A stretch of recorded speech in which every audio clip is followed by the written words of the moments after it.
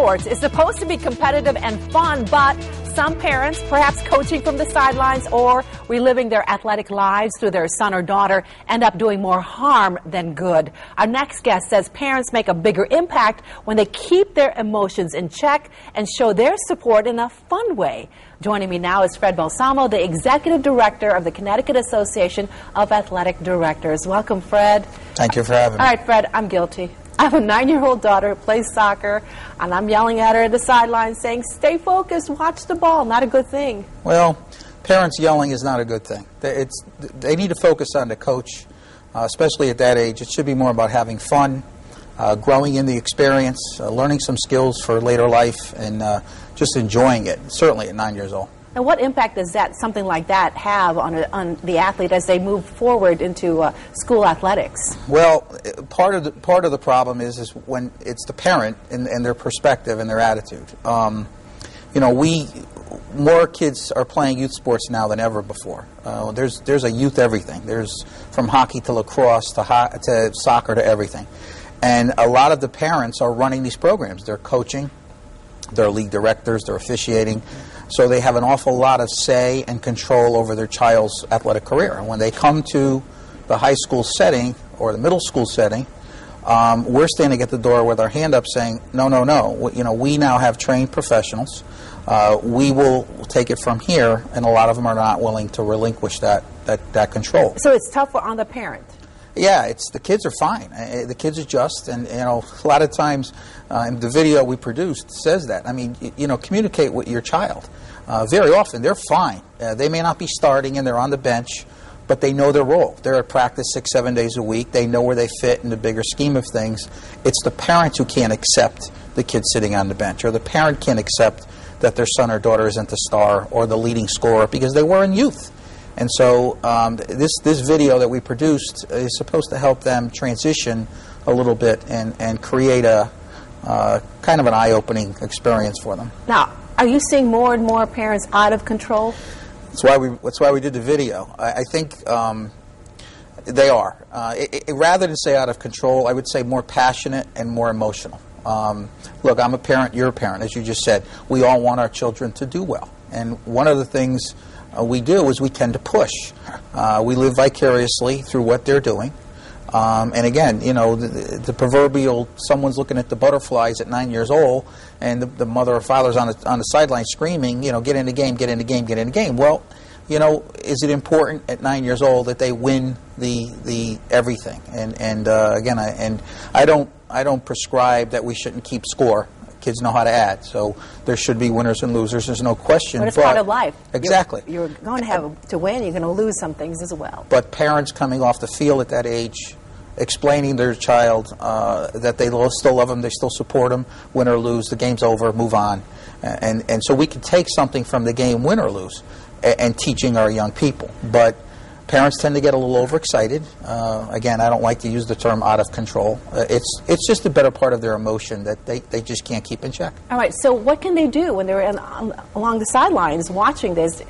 How do they keep that excitement inside? It's tough. It's tough. Sometimes they got to isolate themselves. And that's, the video does explain some strategies on how to communicate with their son or daughter, and certainly before and after a game isn't the right time because that's when emotions are high, and they may get into arguments with their own children. We have different scenarios in there that depict different personalities, but one of the things is to isolate themselves. So sit remotely if they know they're the type of person that when they're near other people that get excited, and they tend to get excited.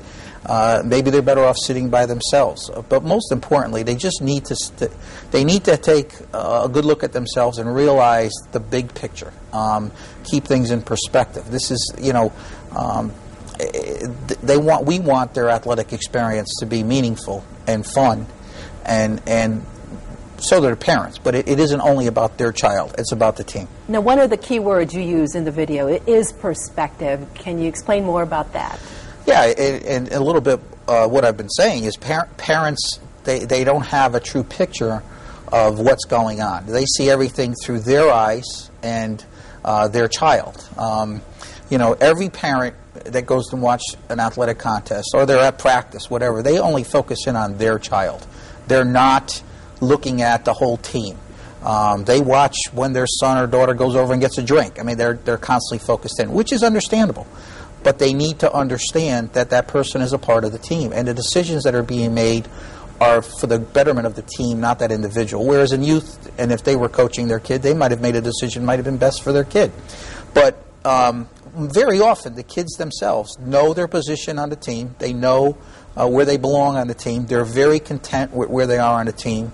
And it's the parents that are unhappy, that they're not the star, they're not the captain, or they're not making the number of goals or scores. So they need to just sit back and look at the bigger picture and say, you know, is the overall experience providing what it's supposed to my son or daughter, and try to be content with that. Another key word you use a lot is fun. Fun is important, and you know, surveys across this country indicate that the athletes play sports because of the enjoyment component. They want to bring something out of it. You know, it should be hard work, and you can have hard work and still have fun.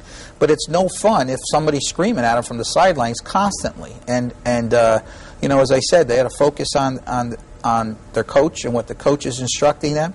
And again, we educate coaches, but sometimes we have coaches that forget it's about fun as well. But parents screaming at kids on the sideline or screaming at officials embarrasses their own children. I've had, you know, 30 years as an athletic director, I've had actual students come up to me and say, can you talk to my mother or father? Oh, that's terrible. Yeah, I mean, they're embarrassed. They're actually embarrassed by the actions of their parents. And again, they get caught up in the emotion of it.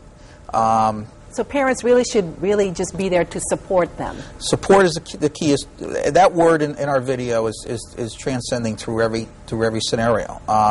You know, we produced this video to let people know that they need to support their child, and certainly that does not mean attacking the coach or screaming and hollering at the coach. It really means being there for the child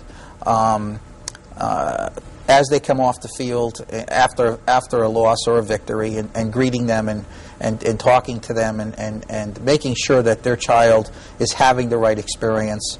And again, I was a parent, you're a parent. The most important thing is to just be supportive of your child. They're doing something they want to do. They shouldn't be doing it because the parent wants them to do it. And they're doing it because they want to enjoy it, and let them enjoy it. And be there when they have questions and ask questions. But don't try and coach them, and don't try and tell them what to do. And well, I'll take everything you said to heart. But this is all great information for parents of athletes. If you want more information on the Connecticut Association of Athletic Directors, we'll have the link on our website. Fred, thank you again. Thank you.